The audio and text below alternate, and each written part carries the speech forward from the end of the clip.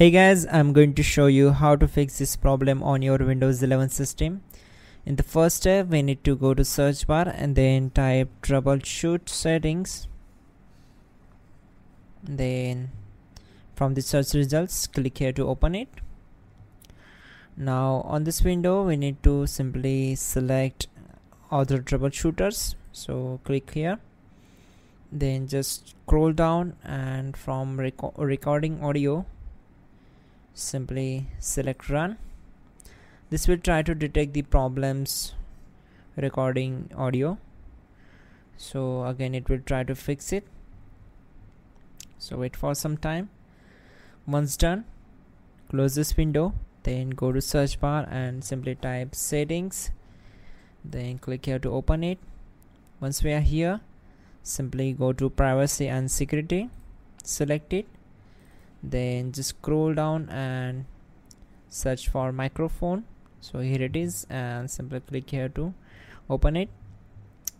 Then we need to turn on this option, microphone access. Simply click here.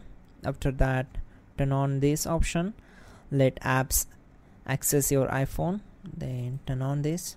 Now we need to turn on all these options on your computer.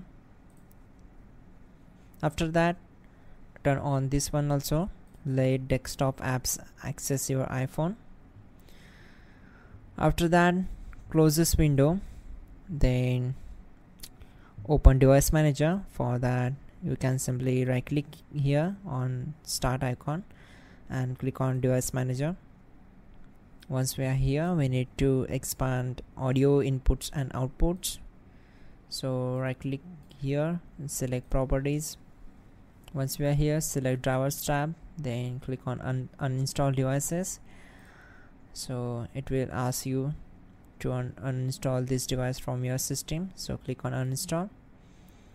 After that, simply restart your system, and that's it guys. Your problem will be solved and you're good to go.